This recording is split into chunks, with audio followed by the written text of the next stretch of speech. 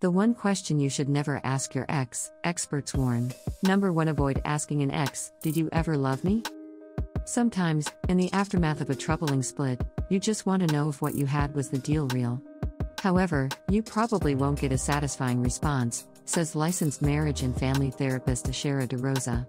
If your ex says yes, of course, I loved you, you'll be tempted to say, then why are we here? If they say no, I never loved you, what peace will that bring?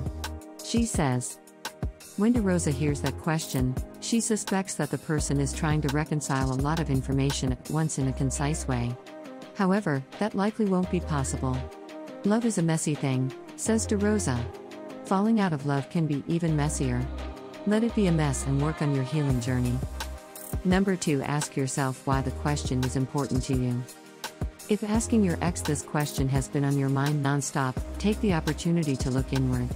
This kind of question sounds like reassurance seeking, and it's unlikely you'll get the reassurance you seek if you're looking outside of yourself, says licensed professional counselor Rebecca Phillips, Ms.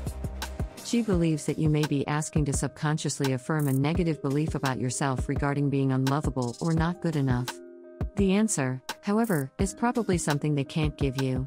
It's more likely that you will get the closure and validation you may be seeking if you look within rather than looking to your ex or anyone else to give it to you, says Phillips. Number 3. Consider going no contact. Chatting about your relationship with an ex is risky business.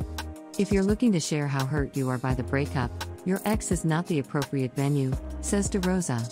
If it was a healthy breakup, they'll be walking through their own emotional journey. Yes, you both are sharing the experience of the breakup. But this doesn't mean that you need to share how difficult it is with one another. Number 4. Know things can change in the future. Remember, no contact doesn't have to last forever. Sometimes people reconcile after they've both done work on identifying their part in the problem and how they would like to show up in future relationships, says Phillips.